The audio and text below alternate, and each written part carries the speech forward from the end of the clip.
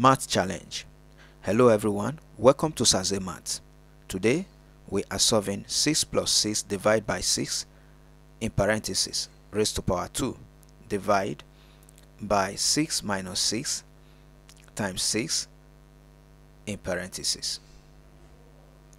At a glance, you'll be tempted to go left to right.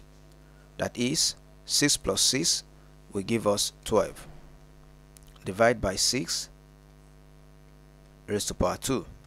Divide by 6 minus 6 will give us 0 times 6 in parentheses.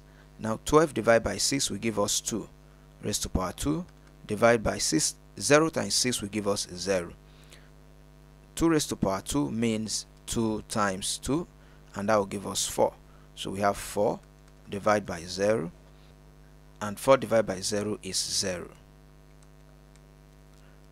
This answer is not correct because we didn't follow the order of operation here and here. According to order of operation, this division should be worked before we work the addition. Also, we solve the multiplication here before we solve the subtraction here.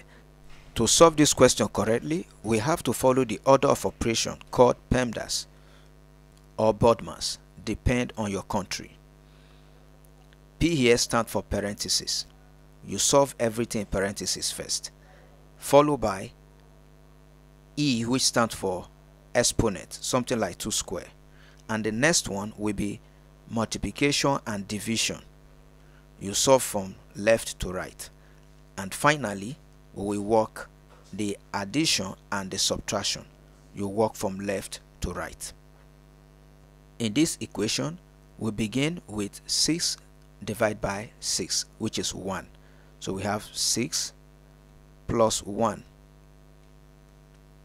raised to power 2 divided by 6 times 6, which is 36. So we have 6 minus 36, 1 plus 6 plus 1 is 7. 7 raised to power 2 divided by 6 minus 36 will give us minus 30. 7 raised to power 2 is the same as 7 times 7, 49. So we have 49 divided by minus 30. Put it in bracket.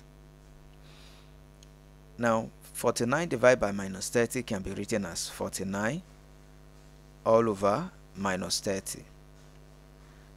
Now 49 can be divided by 30 once, minus 1 whole number, 19